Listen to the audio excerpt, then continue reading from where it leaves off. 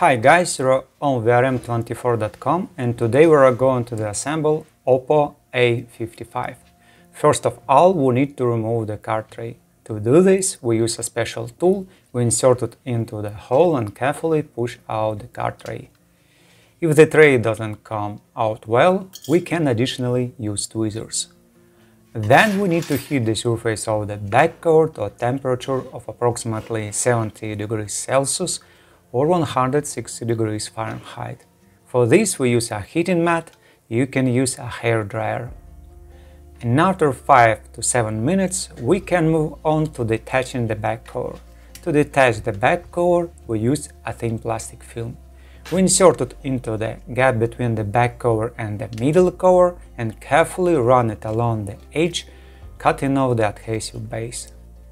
Please note that we have the camera cover coming separately from the back cover, so the back cover will be additionally taped around the camera cover.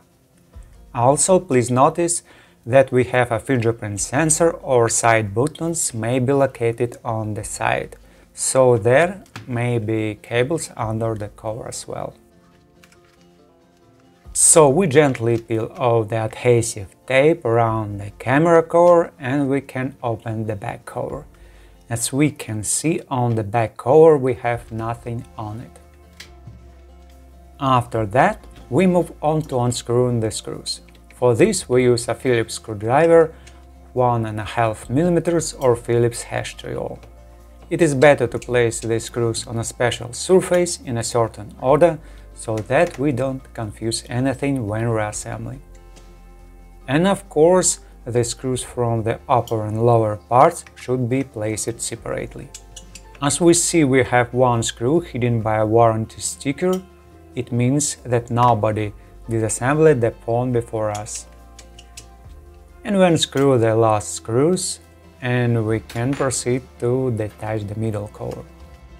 We also try to unclip a few clips with a thin plastic film and then we use a thicker tool.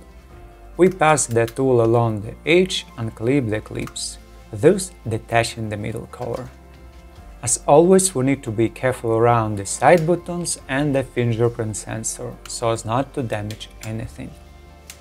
It is also necessary to be careful on the corners because the cover is held very firmly on the corners, and of course we need to be careful with the display edge.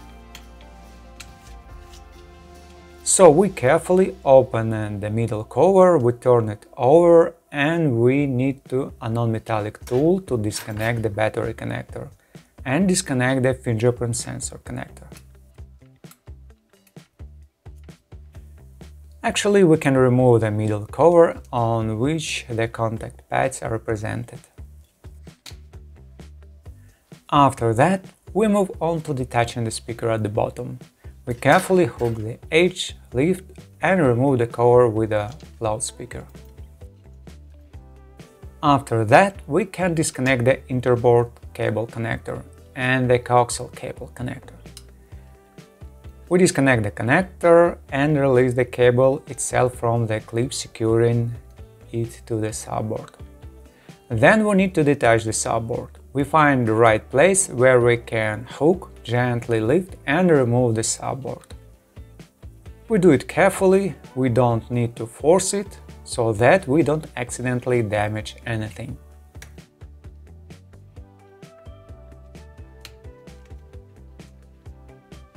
And on the subboard we have the charging port, microphone, headset port and other elements on the back side. And our traditionally quick test of the microphone hole. The microphone hole we have has an L shape located in the display frame. The microphone body itself is located on the subboard on the back side of the microphone hole. Accordingly, if we insert something into the microphone hole, we will not be able to damage the microphone in this way. Also pay attention that the microphone hole is protected by a mesh. It is protection against dust, but will not protect the phone from any liquids. If we damage the mesh, we will not damage the microphone hole, but water can.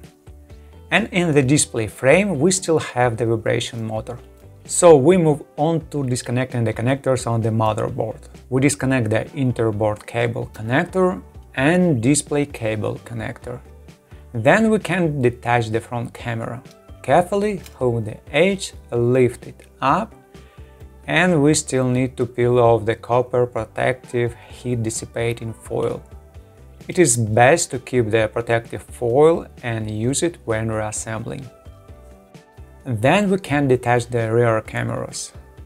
We detach the large camera and detach the other cameras. It is better to hold the cameras by the base, and it is important not to touch the lenses. After that we need to disconnect the coaxial cable connector, which we almost forgot, and release the cable itself. After that we need to remove one screw that secures the motherboard. For this we use a 1.5 mm Phillips screwdriver or Phillips #3O. And now we move on to detaching the motherboard.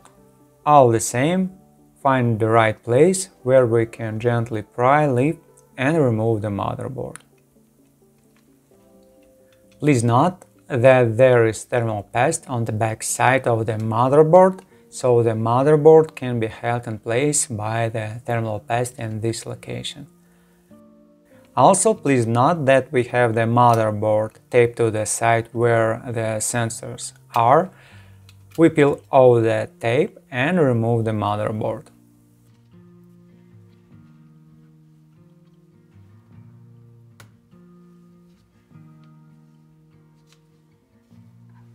And finally, we move on to detaching the battery.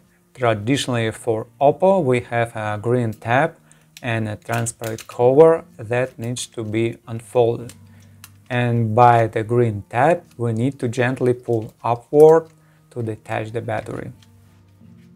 So we gently pull the tab upwards, thus removing the battery.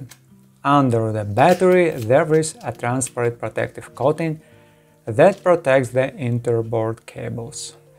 And this is the end of our disassembly. Thank you for watching, don't forget to subscribe and see you in our new videos. Okay guys, now we're done. Thank you for watching. If you like what we do, please consider subscribing to our YouTube channel, read our articles on our website. Take care of yourself and until next video.